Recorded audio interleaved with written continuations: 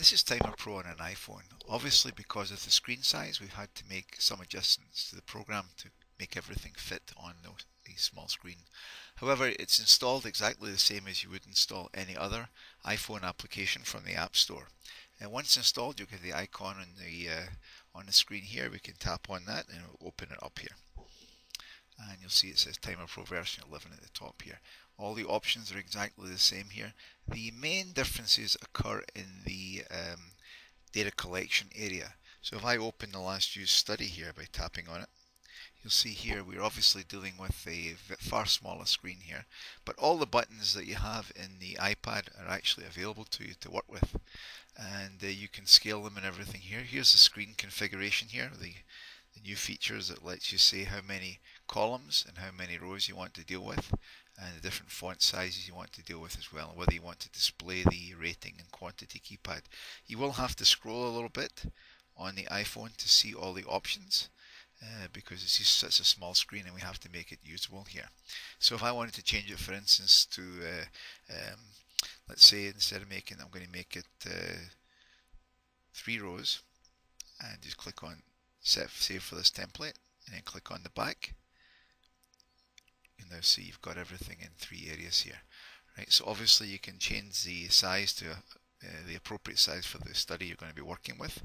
So I'll put it back, number of columns I'll say 2, and number of rows I'm going to put back into, like say 6, and save for the template and then go back, and this time you see 6 columns here.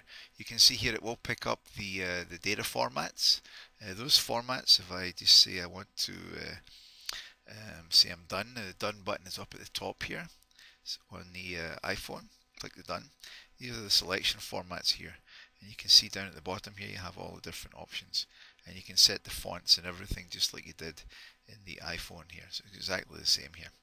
So the main difference though is in the data collection area. So if I open up the last used study again here, you'll see here these little arrows here and these arrows here. Now if I start the study here, you see you can time it, and you hit the time button and it will move on to the next one here. Now you can only see one element at a time here because of the size of the screen, but if you take your finger and you just, this is what this is telling you, take the finger, put it on, let's say just about here, and then just swipe up the way, and you'll see it will show you the last 3 elements here.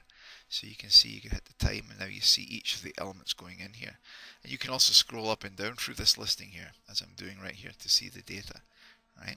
Now the other option you have here, obviously you saw it in the screen configuration area here, you had this display rating and quantity, and I'm saying it's available to you here. So if I just go back here, the way you get that is to scroll down from the top here. You see the little drop down arrow here. So if you take your fingers, push it back down, it goes away. I can take my finger and just maybe put my finger just below the arrow here and sweep down, and you'll see that it brings up the rating keyboard and the quantity here. So if I was running here and maybe this guy's packing, he's not quite going as quick as I'd like, I can tap on the 85 here. It changes 85 down here, and that will remain there as I make subsequent observations until I decide to change it again.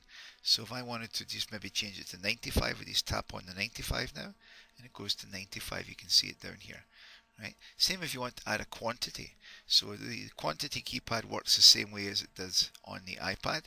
So let's say you see I'm packing 4, so you can put a 4 in here by tapping the 4 right here. Tap that, it puts the 4 up at the top here. You can see the 4 here. If he adds another one, you can hit the plus sign here, and it will go to 5.